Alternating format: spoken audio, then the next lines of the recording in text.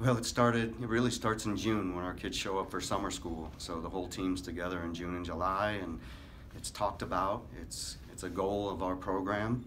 So that preparation has been going on for a long time, but you could just see the kind of pinpoint focus in our guys the last couple weeks, just really knowing what they have to do, the details to their techniques, their training, the way they're eating and sleeping, and they're just doing everything right. And so it's exciting to see the excitement in the program today and the practice facility that we were in.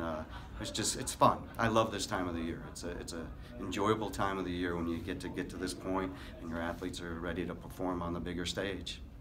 Well, a kid that's had a really good February and maybe even late January was Alan Hart, who's a fourth seed here, but he's ranked high in the country and getting better and better. First time going to be here competing as a sophomore. Was behind John Ernesty last year, so excited to see him. And then, my seniors like Connor Flynn and Jacob Balkin and Dylan Wisman, those guys, and Grant Leith, just out here for the last time and battling for the program, so I know they will. It's a goal of it's a goal of the program every year.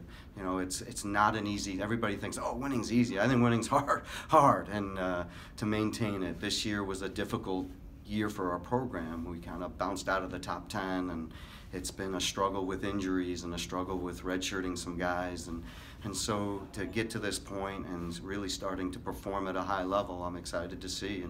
And there is pressure in our program because these young kids know that they don't want to be that team. They want to be the team that continues this, what we are about and winning MAC championships.